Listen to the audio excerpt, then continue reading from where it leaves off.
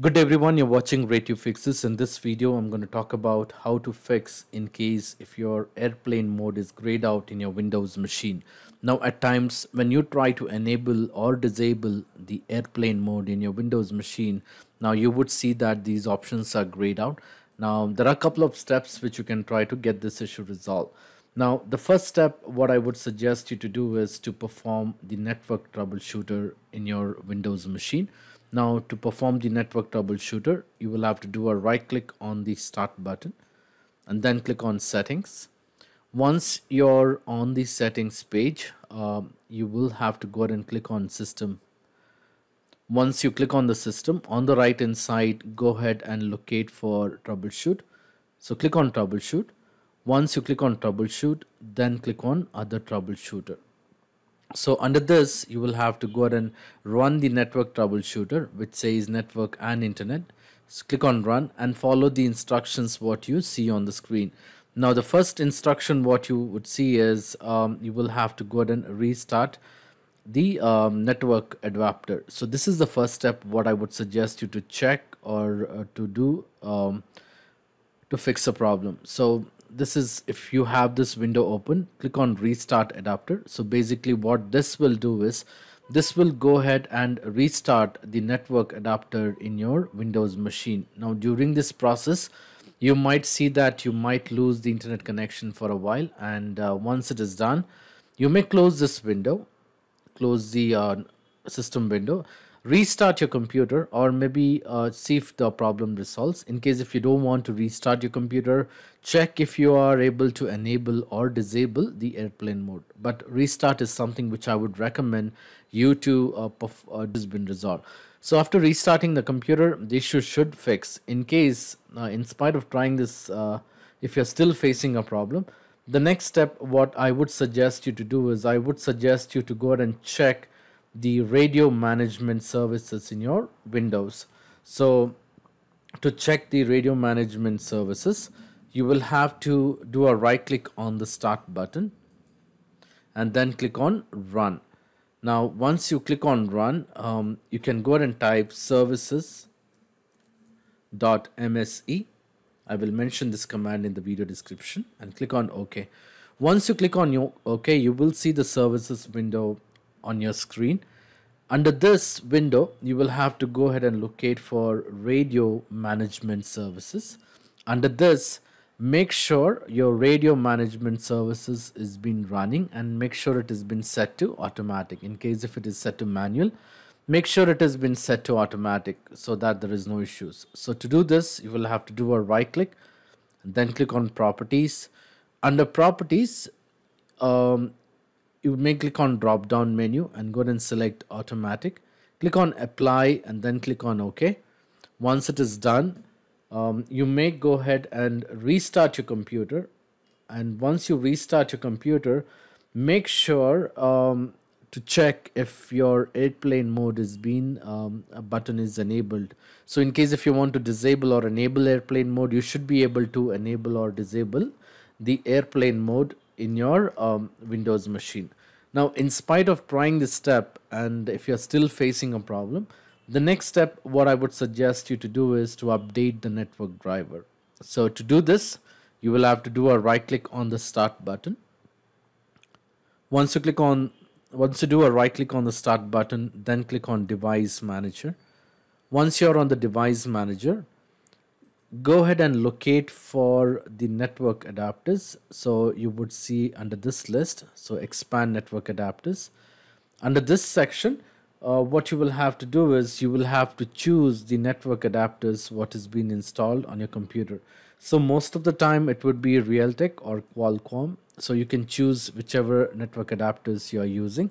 So in my case, it is Realtek. So what I need to do is to update the network driver, do a right click on the network adapter and then click on update driver and choose the option which says search automatically for drivers. Now on an ideal condition, this is the window you would see. Once you have this window which says the best drivers for your device are already installed, click on the option which says search for the updated drivers on Windows Update. What this will do is this will go ahead and check for the network adapters for your network drivers in your through Windows update. So click on check for the updates. Once you click on check for the updates, it will check for the update, install those updates, restart the computer, and check if your issue has been resolved. Now, in case if your issue has been resolved, well and good, you don't have to try the next step. Now, the next step is to go ahead and try re-enabling or re-disabling the wireless network connection.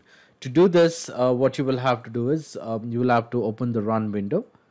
So right click on the start button and click on run. In the run window, go ahead and type ncpa.cpl and then click on OK. So this will open the network connection on your computer. So once you have the network connection, what you will have to do is you will have to choose what connection you are connected to. In my case, this is the network connections what I'm connected to and which has been enabled.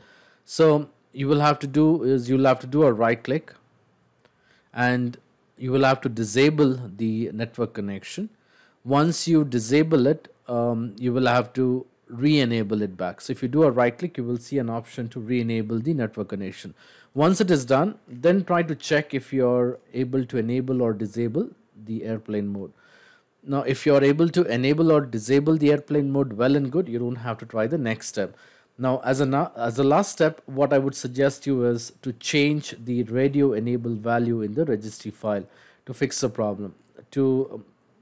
So to enable or disable the radio enable file, what you need to do is you will have to open the registry editor. So you can do a right click on the start button and then click on run. In the run window, you may go ahead and type regedit and click on OK.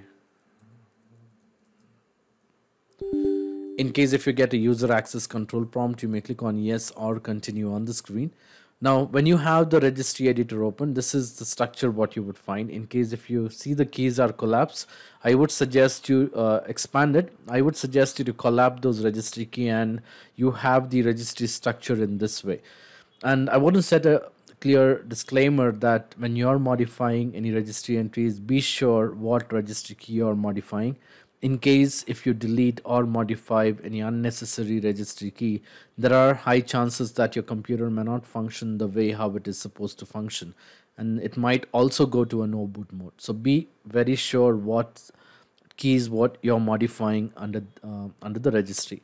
So once you have the registry editor open, you will have to click on HKey local machine. Under HKey local machine, you will have to expand system. So expand HKey local machine and then expand system. Under system, you will have to expand current control set. Under current control set, expand control. Under control, you will have to look for class and expand class. And under this, you will have to find the registry key which says 4D3. So it will be in chronological order. So 4D3 6E972. So it is right here. I will also mention this register key in the video description. So 4D36E972 ending with 0318. Let's see if that's the one. Yes. So under this, you will have this is the key which you need to highlight. Under this, you will have to go ahead and look for the key which says 0001. Highlight the key which says 0001. Once you highlight the register key, on the right hand side, you will see an option which says radio enabled. So it will be in alphabetical order. So this is where you would find the key, the sub key which says radio enabled. Now, in case if your radio enabled is being set to 0, make sure you change the value to 1. So in my case, I don't have a problem.